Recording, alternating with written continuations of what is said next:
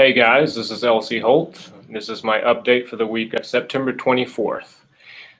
Today I'm here with a very special guest, and I know you hear me say that every week, and every week it's true, but today it's especially true because the mask you see right behind me there was worn by this guy in a movie that we did together called You're Next.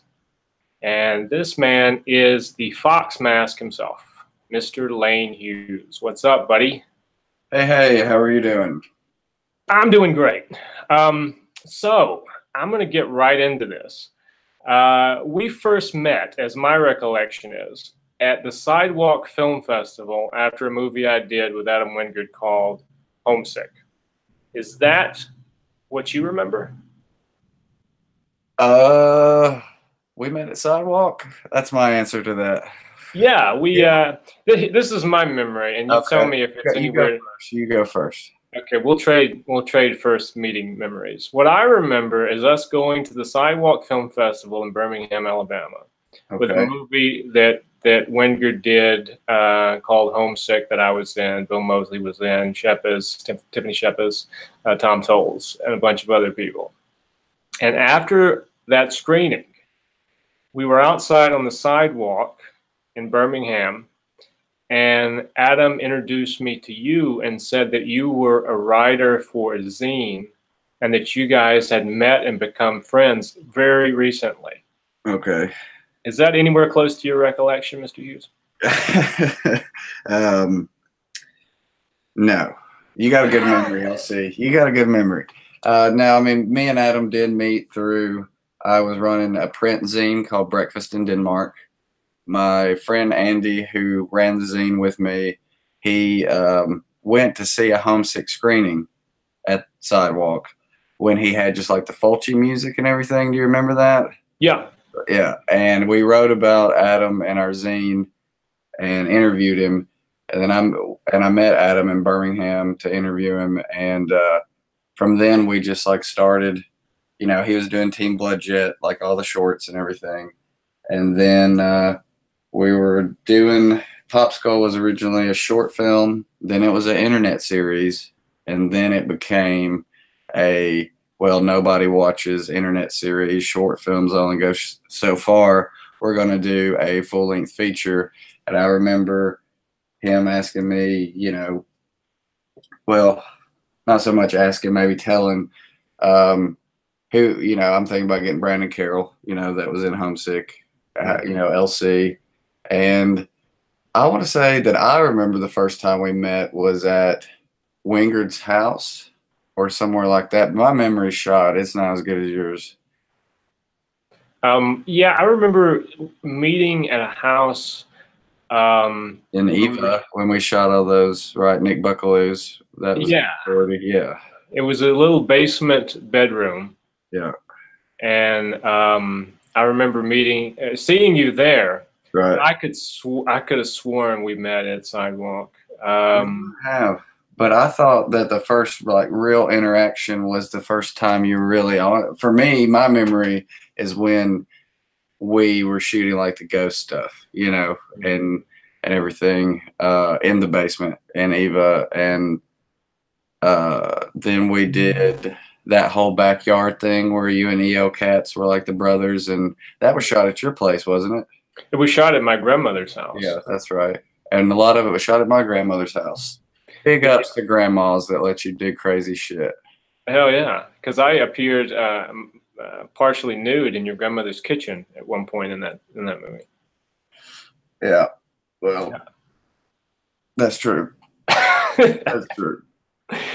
I was gonna say, Pop Skull was the first movie we did together, but this was a movie that was conceived by you, I think, originally as a book. Is that right? Yeah, I mean, I was really into I had just started reading Hunter S. Thompson, so I was really into the idea of gonzo journalism and how you would do that as more of a personalized account, of what you maybe had went through, mixing some fantasy and fiction and everything. And Adam had, had a not a recent breakup, but you know, he was in love with this chick that didn't want, you know, there was like a Romeo and Juliet kind of situation where the families didn't get along, and we were talking about breakups, and of course we liked horror films and wanted to keep it in that genre, and we were kind of both getting introduced to like psychedelics and drugs in general, but psychedelics in particular, and he we just mix matched it all together, man, and dropped the book idea. Then it became the short, like I said, then became the online, hey, we'll do like a soap opera kind of deal, you know, like every 2 weeks you get an episode. But, you know, our realization was, hey, do you watch those when people make them? Do you go online and check out every week's episode? The answer was no. So we're like, nobody's going to look at ours. So we pocketed his dad's credit card and maxed that sucker out at $3,000, you know, but yeah. Yeah. Well, that's roughly the budget, right? That's what it goes on record as being $3,000. Yeah, I remember it being publicized after the fact as $3,000. And I remember the first time I heard of Pop Skull. Adam called me because we had already done a couple of shorts, he and I, between right. Homesick and Pop Skull. And he called me and he said, well, what's your hair look like? And I said, what do you mean? And it's always a concern, isn't it? What's your hair look like? Right, yeah. And he says, well, would you grow your hair long? And I said, well, sure, why not? And he said, well, great, because I want you to play this evil redneck ghost. And I was like, okay, great. And I said, did you send me the script? And he was like, no, there's not one. Right. Yeah, that's it. We didn't do it with script. We just had bullet points like, here's the scene one. Here's A and here's Z.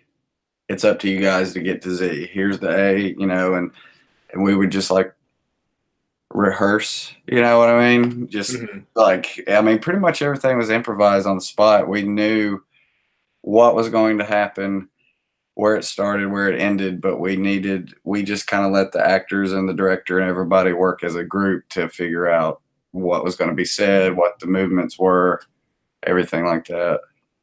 Yeah. And I recall too, you and Adam and E.L. Katz all kind of worked on the script, because I remember E.L. sending me, Evan as I call him, sending me at least a scene where my character and his character were driving and we killed a guy on the roadside. I remember reading that. It was a scripted scene, like, you know, it's a normal script, but we never did that scene. When we started, Evan wasn't involved. And then Adam was like, I'm going to bring in Evan, you know, how you feel about that? And I thought, well, great, because, you know, he produced and wrote Homesick, you know, and a lot of those shorts you were in at the time with the whole Team Bloodjet thing, Evan was writing from LA and sending.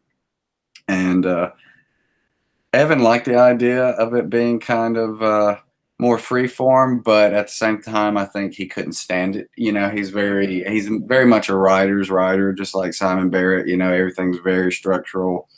And a lot of if there was anything pre-planned dialogue-wise, it was probably from Evan. You know what I mean? Like he wrote, I mean, there was so much written and dropped for that movie. It's ridiculous. I mean, Adam Wingard had a Ziploc bag full of 90 DV tapes. I mean, we shot stuff that wasn't edited. There's at least, I mean, you have an alternate edit of the movie, right? Yeah, I have a different version than what was on DVD. There's a pretty cool 20-minute long alternate way the movie starts that me and Adam would like to see on a DVD as an extra, like the way it could have went, you know? I mean, it was kind of like a choose your adventure, you know, book. That's awesome. I mean, we should put it out like that. Edit your own version of Pop Skull. Yeah, wouldn't that be awesome if you could do a DVD where you could make several different combinations of the same movie? No one's done that before. Yeah, it'd be neat, but I don't think Adam probably would appreciate me being like, yeah, we didn't know what the fuck we were doing. We had to go through 90. I mean, I remember our first screening of that 20 minutes, everybody said, oh, it looks good. That's the killer on any project when they're like, it looks good. you know. So we just kept filming and filming and filming and editing and editing. And I remember Adam showing me some stuff when I was over there filming on one of the several filming excursions that happened over the course of a year. And one of the things he showed me was 2.5 for me and him. Do what now? 2.5 for me and him. Years of filming. Oh yeah, oh God, I imagine so. Yeah, for me, I don't think it was that long. It could have been, but I don't really remember. Oh, I'm sure you would get a random phone call 6 months later and be like, "Hey, you remember that scene we shot? Do you mind driving 2 hours and doing a pickup?" You know? Yeah. More I remember too. Like I said, he was showing me scenes that I've never seen since. Like there was a scene in a diner, a long scene in a diner. Wow. Yeah. He showed there's a film within the film, and he showed me that film in its entirety, and it's fucking hilarious. I remember all of this. I had forgotten about a lot of it. The diner sequence where it's like me and Brandon Carroll hanging out and stuff, I think, and I'm acting all sad, of course. I don't remember the movie. Yes, the Jeff Dylan Graham movie inside a movie, the vampire movie. Yeah. And Evan directed it, and Adam starred in it, and it ended with Adam just like stabbing the guy with stabbing Jeff with a stake. All about that. Yeah, and then at the end he screams to the heavens, "Chrono!" And it freeze framed. You know, it was so fucking hilarious. I'd like to see that as an extra because I know it exists in its entirety. Because I've actually sat and watched. I mean, it's like 20 minutes. It's not like a full-length movie, but well, it's like the last act of a movie.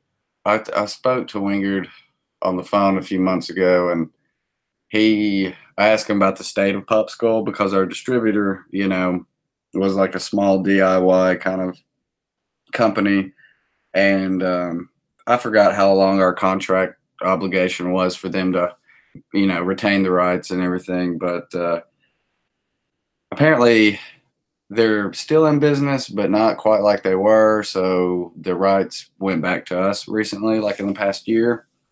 So we're looking for a new distributor if anybody wants to help us out on that and put out and we would like to try to get it into festivals again to like put more attention, since Adam's doing so well and Your Next has the following that it does. You know, we wouldn't be up for any like accolades or awards or anything, but you know, some screenings, a new distro, you know, all that. Didn't you go to Berlin or Germany with Pop Skull film festivals? Rome, Italy. Yeah. Rome, that's right. Yeah. Let's see, how did this go? So Adam was on a reality show. I remember that. On the Lot, Spielberg's On the Lot, short-lived filmmaker reality show. He was on there. He hated it. You know? He purposely got kicked off by giving they had to give like a log line. And, you know, he came up with some ridiculous mutated dog that, you know, destroys the city or some shit. I'm sure Carrie Fisher loved that one. Oh, yeah. We were getting rejected like all the time, though, during this. You know, we would talk maybe. He was allowed like one phone call to a friend and one phone call to a family, like he was in prison, because he's on like a reality show. So they keep everybody separated and everything. The cast as well as outside of the show. And I mean, we were getting rejection letters left and right from Sundance, Fantasia, you know, all these, you know, key festivals we wanted to get into. And he got booted off that show. We didn't know what we were going to do because no one wanted to show the movie. And we got a email or, you know, whatever. And it was from Rome, Italy. Not Rome, Georgia, like you would expect, living in Alabama, you know. And my first plane trip ever was actually like a 20-hour give or take flight to Rome, Italy. And yeah. And we went there, we screened it, we came back, and we went to AFI in Los Angeles. And then we played Sidewalk. And we didn't win Best Alabama Film, which I'm still a little salty about. I mean, how? Yeah, that I don't remember that. Yeah. Wow. And, you know, we played a few more, but AFI and the Rome thing really set it off. I think AFI accepted us because we got into the Rome Film Festival, and they were like, well, we can't look like chumps. You know, we got to jump on board. We got an apology letter, not an email, an actual written letter from Sundance Board apologizing for not picking it up. Sons of bitches. Sons of bitches. But who gets an apology letter from Sundance? This guy, these guys. Mm-hmm. Yeah. And the funny thing about the sidewalk thing, it was probably the film that won Best Alabama Film was probably like, you know, Lost in the Cotton Fields or something. I mean, that's what I was about to say. Yeah, it's like some Driving Miss Daisy, like real Southern, you know, shit. But I whittled on my porch. Right. The Hunter brothers, actually, Alan Hunter helped. You know, he was like a producer on Pop Skull. You know, and I remember, yeah. Yeah. I remember a screening that we had of Pop Skull at his theater, right? The Workplay Theater. Yeah. Mm-hmm. Well, that's one reason why I was so salty about the whole sidewalk thing, is because we were essentially from Birmingham. We were, you know, in bed, so to speak, with Alan Hunter and the Hunter brothers. They own Workplay, and by all rights, they didn't control sidewalk, but they had a pretty good end to it, and we were poorly promoted, and we weren't promoted at all. And then we were like, had a really crappy time slot, like at like 10 o'clock against two other like big movies on a Saturday night, you know, and we're like shoved in a school art center with like a pull down screen, you know, and all, you know, we're not in the Alabama theater, you know, but I mean, I'm over it. I'm over it. It's cool. That was 10 years ago. I'm over it. And see, now my memory's failing because I'm sure I was there because I went to all the screenings, but. Oh, yeah. I'm sure you were there. And Brandon Carroll and. Yeah. Yeah, he was there. Yeah. Oh, and well, now we're skipping forward. Never mind. Go ahead. Yeah, I was thinking about that the other day, though, Pop Skull, because I was thinking about the screening that we had at the workplace where, because it was a movie that I had made that no one wanted to watch or show, that's never been seen by anybody. But there's a shot in that movie that was actually, I remember Adam telling me there's something in there that when you see the movie, I hope you're going to like it. And I said, okay. And so I went to the screening, and there's actually in that cut, there was a shot from a movie I did called The Weekend that was in Pop Skull, and there was a shot of you. Okay. And I remember in the middle of the screening, he turned and looked at me like, "Do you like that?" Right. I was just like, "Sure, I think that's awesome." That Weekend film you did, I remember going and filming that like at you and your girl's place at the time. Yeah. A friend of yours, yeah, or and it was like a Cassavetes style kind of, you know. Yeah, it was sort of like Pop Skull, improv from an outline. Right. I mean, you know, we both know at least one person who's made very good money from making movies with less of an outline than we had. So, but yeah. But we won't talk about The Weekend because no one's ever seen it. They won't know what we're talking about. Yeah. All right. Well, no one's ever seen Pop Skull either, but it's okay. But the possibility of Pop Skull coming out is pretty distinct, especially now. Oh, yeah. I'd like to see it get a new life or whatever. I mean, I saw where I don't even have a copy of it. You don't have a copy of Pop Skull? No, not anymore. Like an official printed up copy. No. Oh, okay. Because I never had an actual. Well, I don't have a DVD or anything anymore. I saw on eBay where at one point they were going opened unsigned copies for like $100. Yeah, somebody was telling me they were looking for a copy of that because amazingly, a lot of people talk to me about Pop Skull wanting to find it, and I more often than not hear, I want to see it. I heard about it. I want to see it. You know. Yeah. Yeah, because when it came out, critics actually really liked the movie. I remember reading really good things about it, which kind of got me excited because I was like, you know, because Homesick was one of those things where people thought when we were filming it, oh, this is going to be like a cool, quirky cult classic, and it came out through Synapse Films, and I mean, it was all right, but it's not really a known movie. So when we got all the critical notice from Pop Skull, and of course some people didn't like it. Some people are always not going to like it, but for a horror film made for $3,000, Pop Skull really had some good buzz going behind it. Yeah. Well, I think what helped is we had like the 70s. Well, not really. I mean, it's probably only obvious to like me and Adam or people that worked on it, but like, you know, Dennis Hopper kind of, Hmm. wave of filmmaking and everything with the psychedelics. And then we had, we had the drama, crybaby, emo element, that it wasn't like just straight ahead gore and nudity and, what you find in like Homesick, but Homesick to me is an easier sell. You know what I mean? That's one thing I think though that kind of throws people off about Pop Skull, and it did with festivals that rejected us and distribution companies that even liked it. They would say, "Oh well, we really liked it. We just don't know what to do with it because it doesn't really fit into a specific genre. So how do you sell it?" But it would always boggle me and Adam because it's like, well, you sell it like as that, like you make your own, niche for it, instead of trying to find one. Yeah.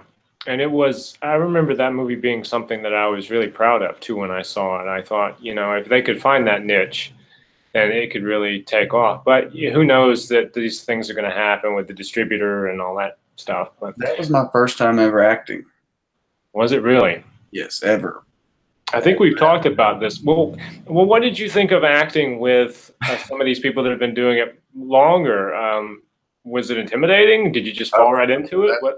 yeah. I mean, uh, I dropped out of I was uh, in like an extracurricular drama class with the high school I went to didn't offer like an official arts program, but they had one after school. And at my senior year, I joined a play, and I had 3 lines. It was, "Hey, you," well, maybe 2 really. "Hey, you, give me that purse." I was a mugger, go figure.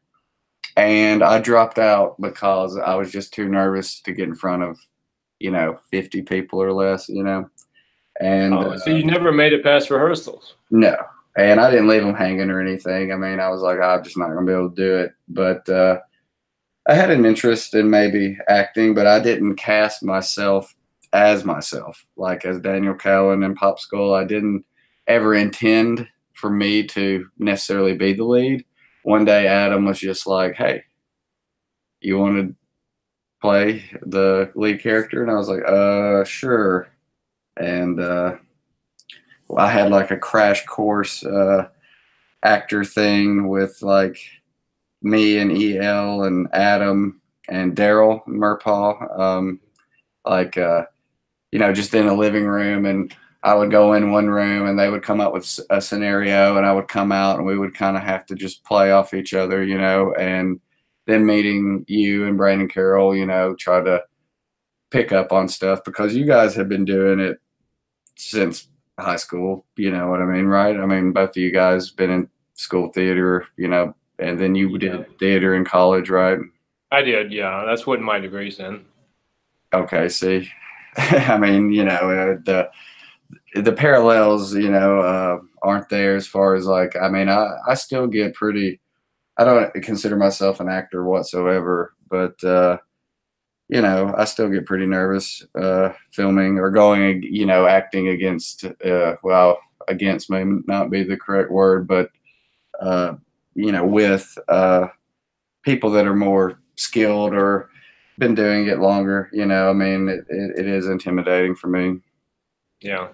Well, that's understandable. Because I think everybody, no matter how long you do it, there's a certain sense of nerves when you're on, a set or on a stage. I know that, like, the first thing I ever auditioned for, and I've talked about this in a couple interviews before, was actually Forrest Gump. Right. And I was 12 years old at the time. They were looking for an 8-year-old. So I kind of got ingratiated into it pretty early. And Right. then I'd done a couple of bit things as a teenager, like I was in this Michael Mann movie called The Insider and a thing called The Grass Harp. But really, it wasn't until I started doing theater in college that I started doing kind of professional theater. And then from there, obviously, this the whole film thing came about. You prefer film or theater? I prefer Man, that's a good question. I prefer film because it was my first love, I guess. Okay. There are great things about theater. I haven't done theater since I've become a film actor, to be honest with you, and that's probably because of the preference that I just told you about. But Right. there are good things about being a theater actor in rehearsals, about building a character and easing into it and playing with it for a while, and then by the time you're on stage, you've kind of perfected this thing. And that's difficult in films because you kind of have to perfect it from take one. Yeah. And well, with theater, you get a lot of times you go on in professional theater, like you'll have like 5 shows in 7 days or 2 a day, right? yeah. So you're able to be like, it's more like an athlete to me, like, well, I, missed that jumper, jump shot. I'm going to do better. But you instantly get a chance to relive that moment. With film, you can sit down and watch it yourself and be like, man, I should have done that differently.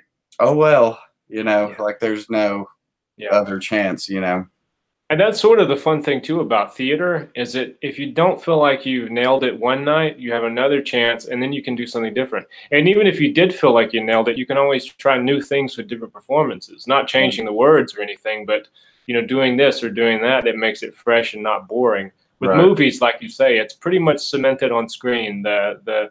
And you do a multiple amount of takes and you don't know which take is going to wind up in the movie. So you're in kind of the hands of the editor, which thankfully Adam has edited most of his own movies. So I don't worry about that so much. No, me either. I've never worried about, Adam told me one time, I was half serious, half joking. And I was like, don't make me look bad. And he was like, oh, if I make you look bad, I look bad, Right. So that's right about it.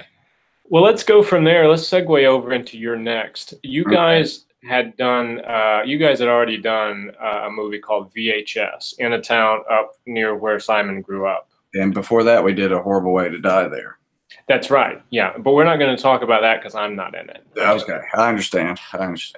But no, but yeah, I think that I found out that you guys were shooting. I knew you were shooting A Horrible Way to Die, and I was fucking pissed. No, I'd have been too. I'd have been pissed off too.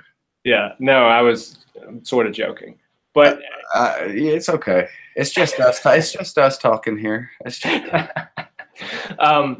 But then after that, I knew you guys were doing VHS, and I didn't know what that was, and it was kind of explained to me a little bit, but I wasn't still sure. And so I went up there. I got called and offered the part in Your Next, so I went to Missouri. And when I was in Missouri, Adam showed me a DVD of the wraparound section that he had directed in VHS, and I was like, "Oh, so that's what you guys were doing? That's kind of cool." Right. And so then I started, we started working on Your Next. What was your experience like of getting offered Your Next? Well, did he just call you or what? Yeah. I mean, he just he said that how did I feel about playing a masked, person for the most part, I guess is like trying to be respectful because, most, actors don't want to play a masked villain or killer, and I was fine with it because the original Carpenter's Halloween is my favorite, probably horror film and one of my favorite films of all time. And I agreed instantly, but, we're jumping ahead a little bit and we'll get there, but talking about like culture shock, man, you got to think like that set was the biggest set I had been on, you know what I mean? And it was just like overwhelming to me, like on a few of the occasions, you know what I mean? Like having that many crew members and that many people, I wasn't used to it, Mm-hmm. But yeah, he just asked me how did I feel about playing a mass killer, and I thought that shit was awesome. I mean, really. Yeah. And yeah, I mean, I kind of had a similar reaction. I remember flying up there and getting my head cast in plaster by Mike Strain, who's the great effects guy who worked on that. There was a great team actually of effects guys, but Mike Strain is probably still the best effects guy I've ever known or worked with. And so that was my first experience with Your Next. And then I don't think we saw each other on set until we were shooting the movie, though. Is that right? Yeah, I mean, well, we lived together for like 6 weeks in that motel room. That's right. We lived there with everybody else in that motel building. It was Nick Tucci was next door. Sharni was around the corner. Yep. It was like Camp You're Next. Yes. We weren't on set together that much, though, were we? Like at the same time. We were kind of around, but we were very rarely in front of the camera at the same time. Yeah. I remember a lot of times it would be like, we need you at 2 o'clock. And then you get a call and they're like, no, 5. And then you'd be like, all right, well, I'm going to go get something to eat. And then it'd be like, hey, we need you at 3:30. And it's like, ah. And then there'd be like 7 days in a row where they don't need you at all. And you're like, what am I going to do for 7 days, man? You know, that, but I mean, I'm not complaining. It was a cool experience. I mean, all around. Do you remember what the first scene in Your Next that you shot was? First scene. Because I do. I remember my first scene in that movie. Let me go through. No, I don't remember my first scene, but I remember. Do you know the part where Sharni hides behind the curtain? Yeah. And then she like throat chops me. I think I know where this story's going. Well, I was, doing my best professional wrestler and selling the motion, and for those that don't know, when you're the person being hit, it's up to you to make the person doing the striking look good. Yeah. And I had your compound bow, right, or crossbow on my back, and I had, my machete on my back and everything. She throat chops me, and I do a great sell, so good that I fall back on all this stuff pretty hard onto a hardwood floor. And that's that. I don't remember my first scene, but I remember that one, and I remember going to the emergency room for sure. Yeah, I remember you were pretty seriously injured. Well, I had a previous injury about a year or so before that well, man, a wheelchair and homebound and things like that, and it kind of aggravated that injury pretty good. And yeah, so the rest of and then I remember having to tell the producers, and they were like, of course, as producers and financial backers and everything, they were like, oh no, are you okay? And it's like, yeah, I'll be fine. Yeah. So for the rest of Your Next, I was kind of like having to be sedated and on antibiotics and all this stuff, man. They had to give me like 4 medications, and but I toughed it out. And I think that after that was the scene where Adam beat you in the head, right? Oh yeah. Yeah, I had a lot of good. You're bringing back a lot of traumatic stuff. Yeah, at the very end where Sharni's character hits me with the log, Adam wanted to get a, close up of the hitting, and Sharni was afraid to do it really, because Adam's the type of guy that like, he's not gonna like let somebody else hit you in the face. It's like, if you want to hit him in the face, here's your chance, and she was just like very like, because I had to have the mask on and it had to show impact. And Adam was like, let me see that thing, and he was like, he lifted up my mask. I'm laying on my back on the concrete, and he's like, Hughes, I owe you one. And he puts down my mask, and he's like, pop, pop. I mean, and I couldn't move. I couldn't make a sound. I just had to and the mask is like hitting with the, every strike or whatever. But yeah, good times, man. Good times. That was the last thing I filmed too. That was my last shot. Yeah. See, that was the thing about my relationship with Wingard. Is slightly different from yours because he likes to abuse you. Well, yeah. I mean, we lived together for quite a while, so it was, he had to pull the friend card a few times within a working relationship. Yeah. It'll be all right, buddy. It'll be fine. Well, the first scene I remember shooting in Your Next, I remember it vividly. It's the scene after I find Simon dead in the foyer, and I walk into you flipped the table. That was awesome. You did an awesome job. I wasn't there for that though. I wish I would have been. Yeah, that actually wasn't the first scene. That right after that in the movie though, we started with me coming into the foyer, Okay. And I have my hand. I remember Adam talking about, I had my hand on the back of my head and I was rubbing it. And he's talking about how he wanted my fingers to look like they were digging into my skull. I remember that. And then I slammed down the axe, and then I throw a lamp off a table, and that's when I hear her, and then I chop through the door. That was the first scene that How I was shot. that? How was that for you? Like, were you nervous? I mean, nerves, of course, but I mean, were you, did you feel prepared? Did you, you know what I mean? Surprisingly, with that movie, I felt really calm the whole time. I think maybe it was because I had taken such a long break before, because I'd had a real bad experience on like the previous film I did. Okay. And so I was kind of not really looking to act again. And Adam got me back into it by offering me You're Next. Right. And so when I was on that movie, I just had like a nice feeling of, I've never had it before or since on a movie. I really understood the character completely. And I just was very, very relaxed. Now, I do remember when I was chopping through the door, there was a weird story about that because everything in that house was historic. We couldn't gouge anything. We couldn't mess up anything, leave any footprints.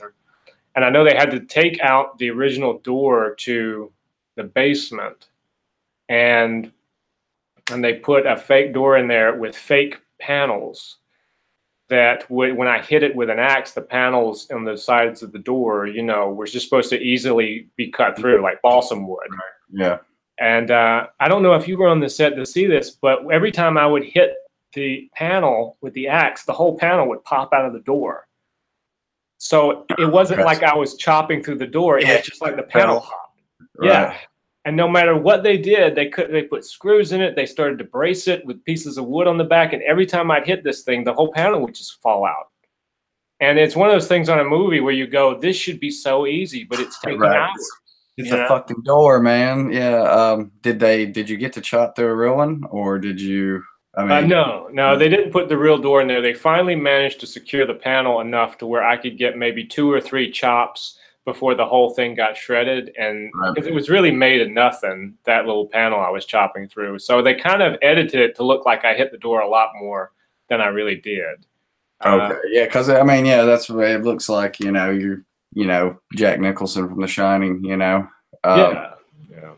And I think that was, but it's just one of those things, because I remember people were getting really kind of pissed and irritable, and time was going by, and money was going to spend. Similar thing when I was, who did my character catch in the hallway and do the throat slit? Rob, you caught Rob Moran. Yeah. We had a machete that it looked more like a sickle because it was cut out in the middle, so it would fit, like a. So it looked like it was going through, and it was supposed to give the effect of going across his neck. But for whatever reason, they could not get this to work. And at first, I did a few takes and it wasn't working. I felt like it was me, and I was like, well, whoever, wants to give it a shot. And I mean, we probably spent quite a few hours getting that, like, blood and, because Adam kept saying that he could see, the prop element of it and the everything. And I know that took a while. So we both had an experience with props on that movie. You weren't there for mine either, but yeah, they were getting really irritated because it was such a simple gag. It's like, you would put this on your neck and you just do like that and the blood, and it was not happening at all. Yeah.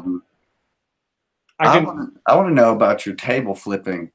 That was an awesome scene.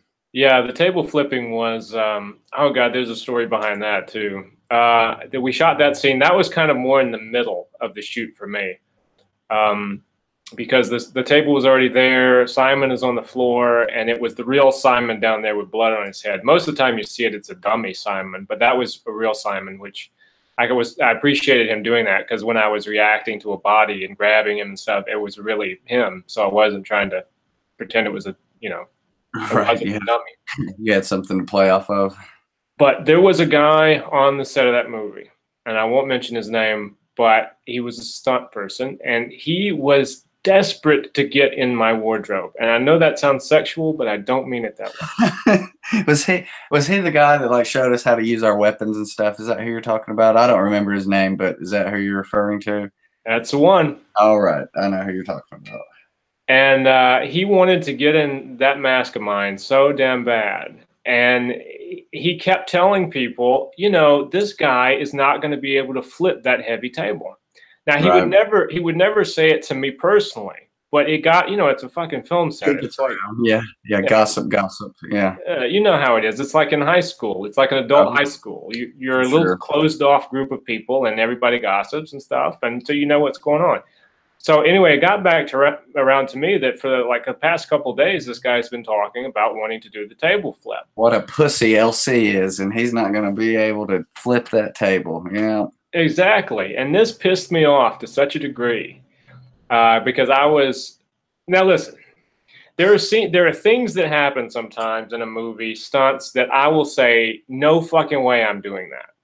But if it's something I'm capable of doing, then I'm more than willing, and in fact, I insist on doing it. For instance, I'm the same way. Sharni went out the window. Obviously, I would. Well, Sharni's character jumps out a window, and a great stunt woman named Renee Moneymaker did that. Now, if they asked me to jump out of a second-story window into an airbag, I would say, "Dude, get my costume and have at it." Yeah, I would try it. Maybe. Yeah, I would like to think I would do it. Yeah. You would do it? Because I'm saying I wouldn't. Like I would do it. But I mean, the issue with that too was because Sharni was a dancer and pretty athletic. Well, you have the whole insurance thing, right? You know, and being the star of a film for her in her case, but also it was the size of the window, right? I mean, that lady had to jump through. I mean, it's not like they cut out a fake wall and was like, no, it's going to look like a window. I mean, this lady really had to run, you know, and jump through a tiny window. Right, because these windows are built to be functional in a house. They're not really built for people to jump through. I'd like to think I would do it, but I probably wouldn't. Yeah, man, I wouldn't do that. It's like that if I had to do that in a movie, the guy that wanted to, you'd have been like, yeah, man, here's your 15 minutes right here. Absolutely, but flipping this table, not the case. So I got, you know, kind of down on my knees, and we were going to do it, and we had to do it in one shot because you don't want to reset all those dishes and food and everything. And Adam was running the camera, and he was doing it at high speed, so it would be real slow when it actually happened. So I felt good. Like Adam is manning the camera, so I know it's going to get captured the way he wants it to be captured. So all I got to do is my part in it. Now, did that make you more nervous knowing that if you blew it, they'd have to reset all that stuff up? That would be on my mind. Surprisingly, I've become so like determined by the amount of pissed off I was that I went into this like Zen mode. Okay, right. And I was like so focused on flipping this every goddamn plate on that table. Yeah. Come hell or high water, this table was going over. Right. Now, I did use a little bit of a sense memory of something in my life that I was really pissed off about. I mixed that together with the stuntman dude. And I got down there, and as soon as he called action, you know, I went up, and there was a slight moment where I felt the weight of the table for a second and went like, wow, this is heavy. But then right after that, wow, this is heavy, yeah. But then right after that, like the table just went up, like all the juices were flowing. The table went up and flipped over, and I actually flipped it all the way over, not just they weren't it on its side. It looks badass, man. Yeah. So it flipped all the way over, and then the art department loved me because they didn't have to reset that stuff anymore. It was, you know, the food was hidden under the table now, so no continuity issues, you know.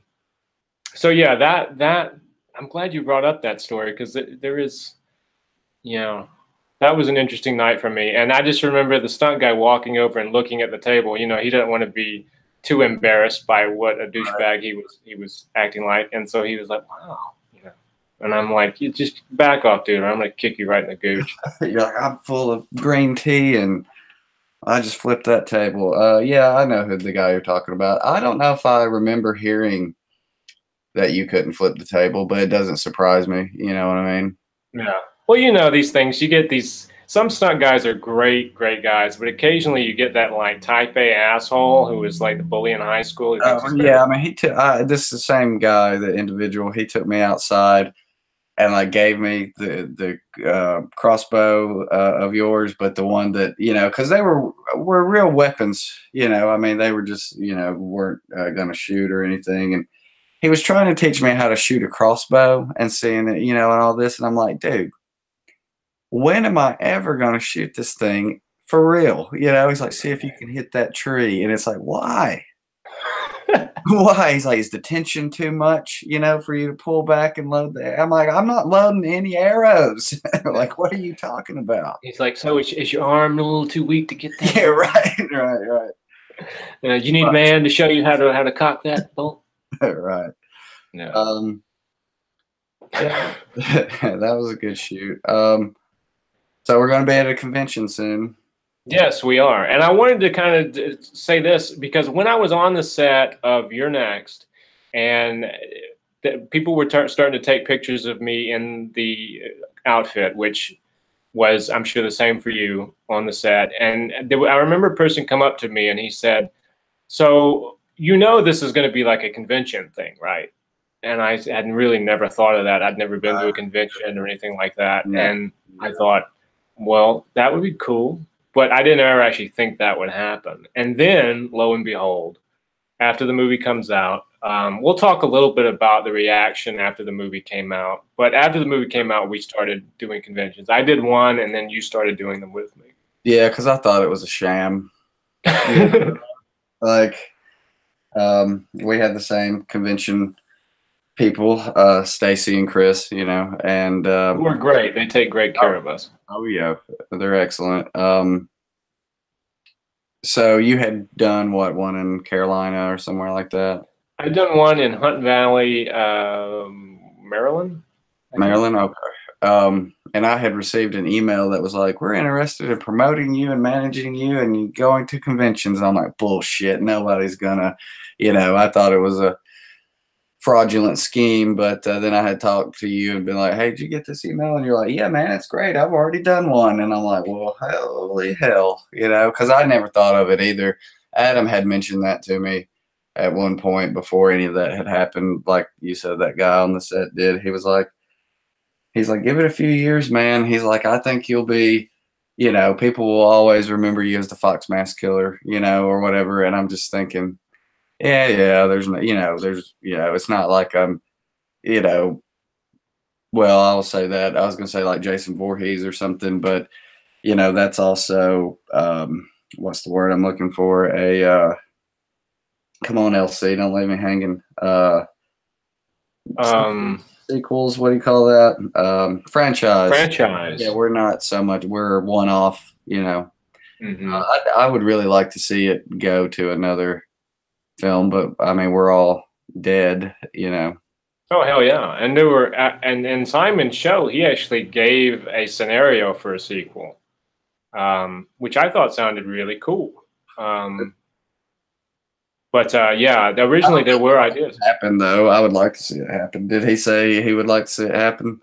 Yeah, he'd say he said he would like to see it happen, but there was also an idea of doing a graphic novel. Okay. Using this story that he presented to me, or presented to the audience, really, because he told everybody that watched, which was real interesting. But you could take it in many, many different directions. I kind of feel like maybe Your Next is just going to be remade one day when we're old and gray. That'd be interesting. Yeah. Yeah, I mean, that's sort of the way I see it. The reaction to the movie when it first came out was actually pretty positive. Yeah, absolutely. But the fan interest has built over the years, and it has kind of become a cult classic. I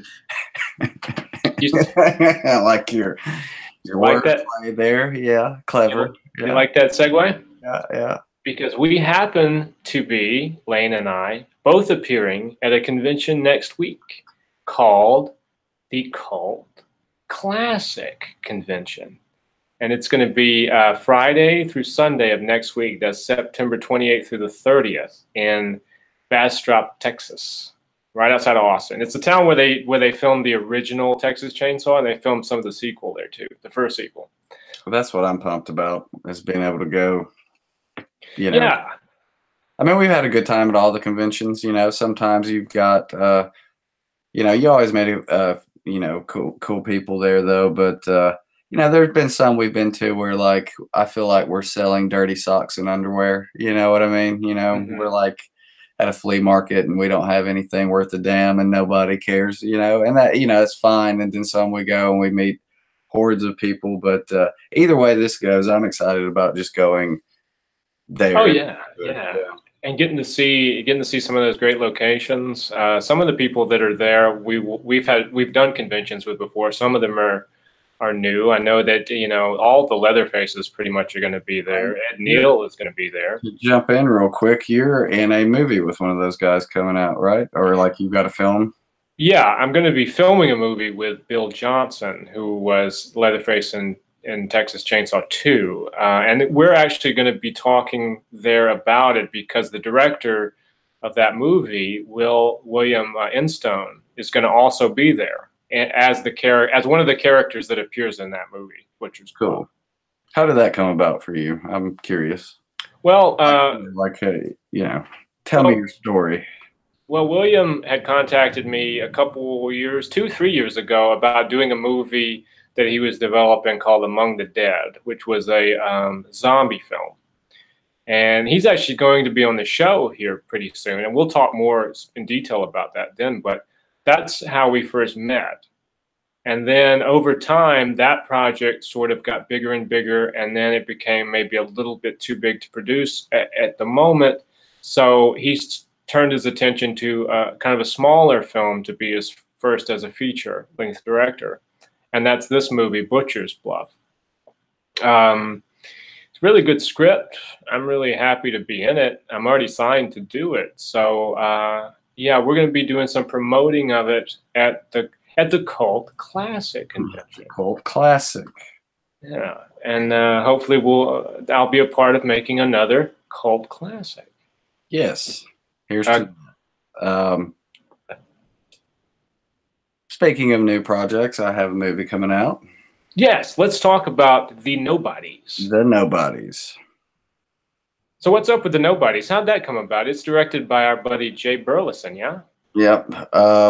He is a fellow Alabamian or whatever. He grew up and lives in the same small town, Hartselle, that I live in. And we met on the set of, even though we live in the same town, grew up in the exact same, not 10 minutes away from each other.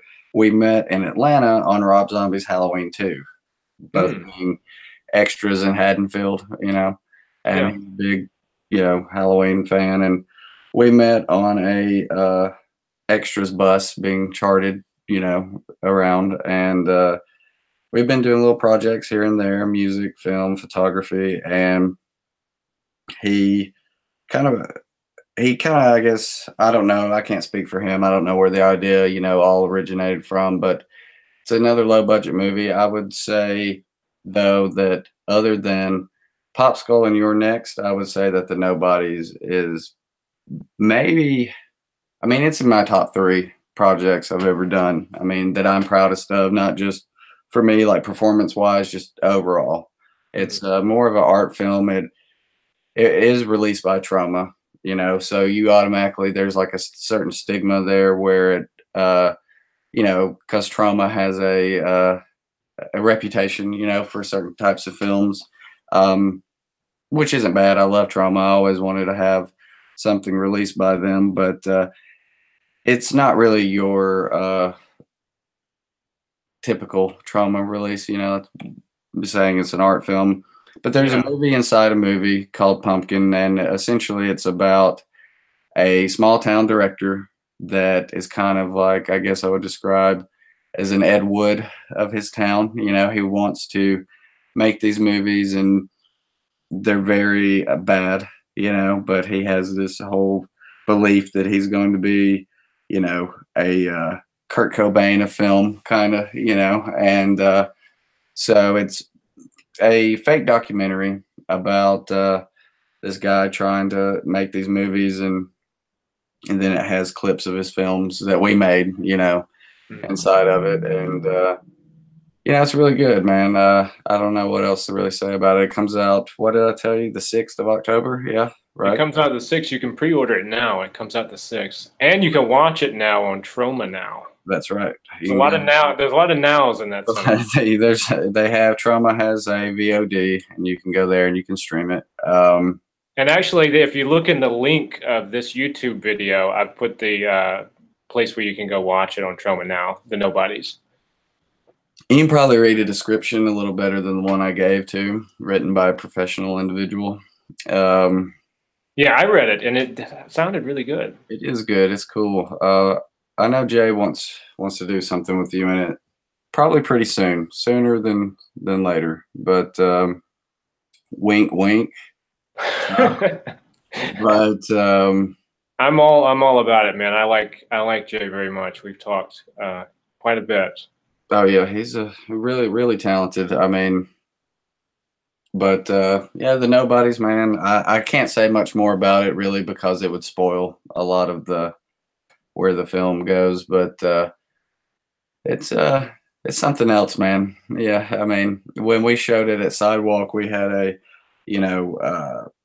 sold out, you know, and we had a pretty good venue at Sidewalk, and within like the first 15 minutes people were like walking out, you know, because of the content with inside the fake film, because they didn't give it a chance to like marinate and get to like the more artistic, you know, like, oh, this has got some substance about it, you know.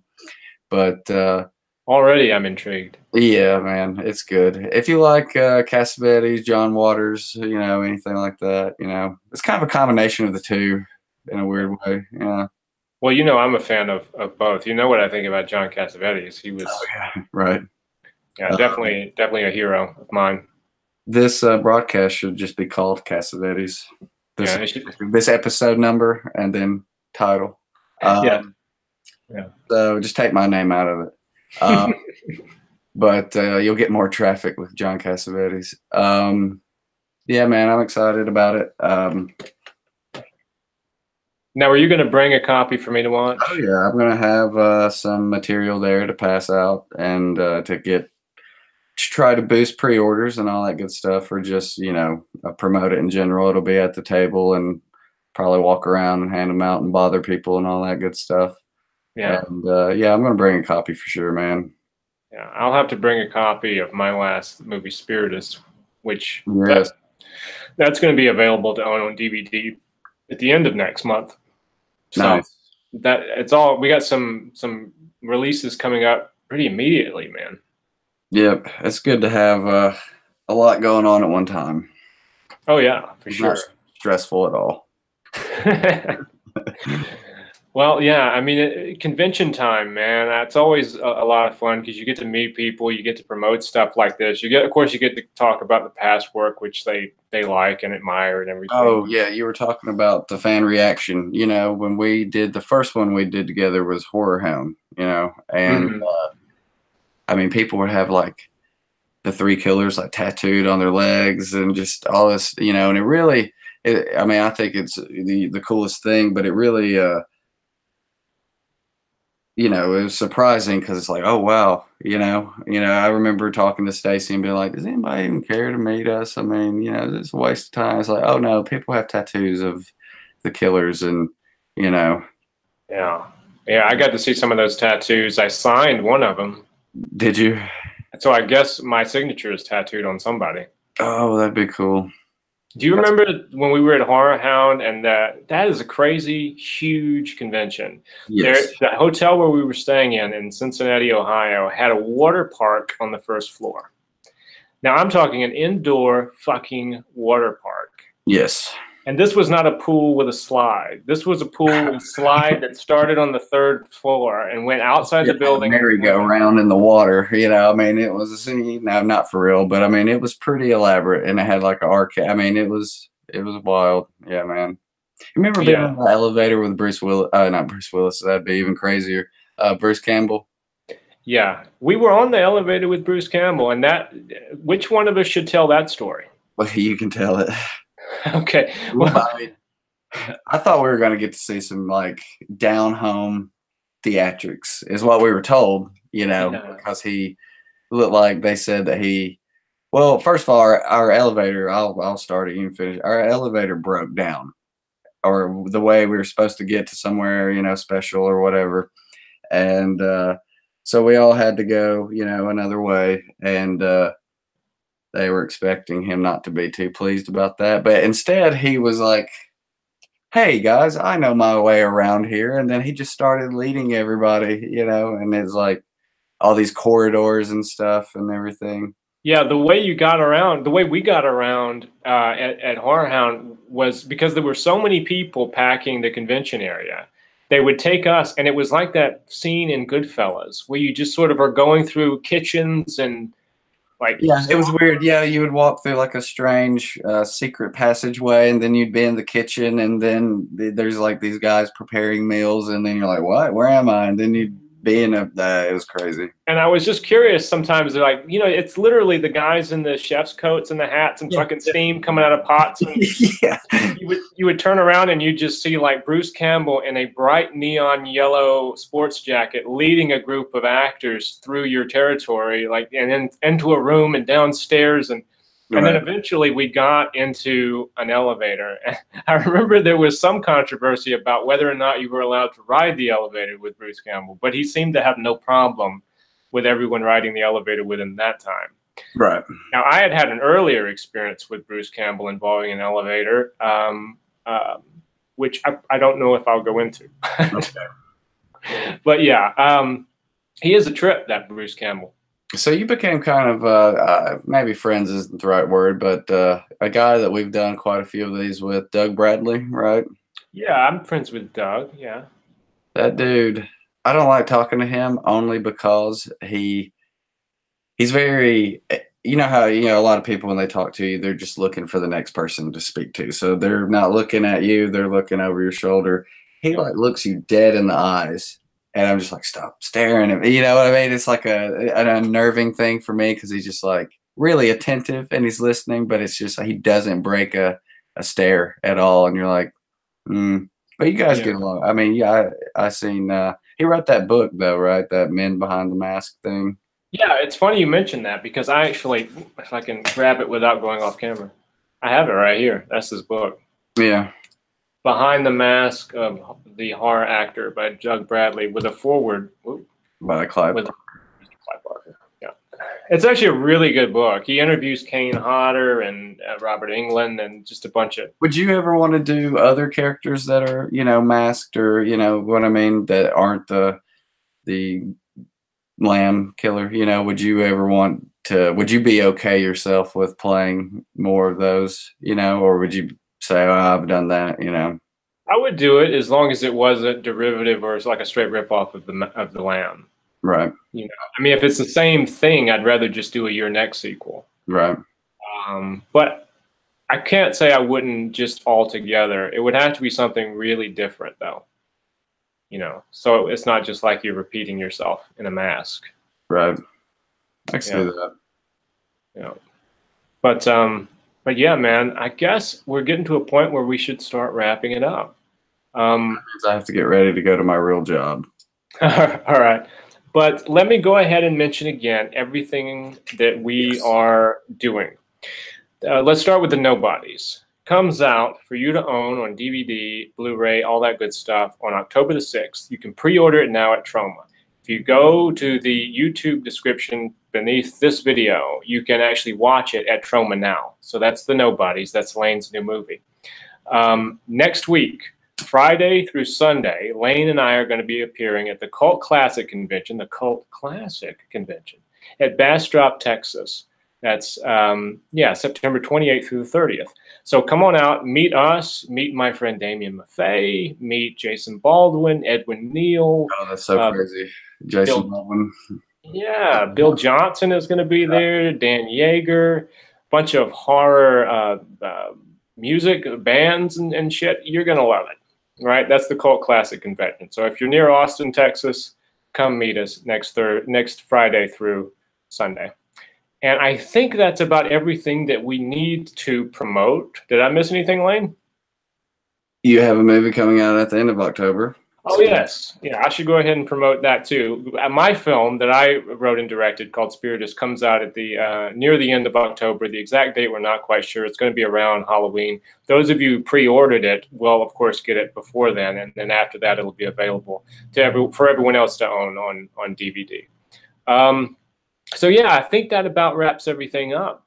Well, it was a pleasure. I look forward to seeing you at the Cult Classic. Yes, and the same for me, man. I really appreciate you coming on the show, and like I said, we could talk forever as much shit as we. Oh yeah, man, it could go on forever. I mean, we didn't get to get any fun shit though, like everybody else. Like got to talk about like conspiracy theories. I mean, we could easily spend an hour on JFK alone. I mean, yeah, we'll have to do. We're going to do more of these, Lane. I think. Okay. Yeah. I mean, we could do a whole show just about our convention experiences. Yeah, that would for sure. Probably be interesting because I have a couple stories that actually popped in my mind when we were talking about conventions. But me too. That would be a whole. The guy that did what was it, Garfield? No, he did Charlie Brown. Yeah, that guy. Yeah, he's another good friend of mine. He is quite a character. Yes, he is. We'll get into that though on another show. Yeah, right. But for now, I guess we're going to have to say goodbye to everybody. Thank you all for watching. Don't forget to subscribe to the channel. All kinds of cool interviews coming up. Again, Lane, thanks for being here. Yes, my pleasure. Thank you for having me. You want to do one from the convention, I guess, maybe? Man, I wish we could, if we can figure out how to do it. We might be able to do that. Yeah. Let me think it over. We'll see what we can work out. Steal some kid's laptop and watch. Yeah. I'll just commandeer some. Hey, you, come here. Right. Yeah. Yeah. You. Yeah. You with the chainsaw. I'll trade autographs for things we need. Yeah, I'm going to broadcast from your phone. Come here, bastard. Right. But anyway, thank you guys for watching. Again, subscribe to the channel, and I will see you next time. Thanks.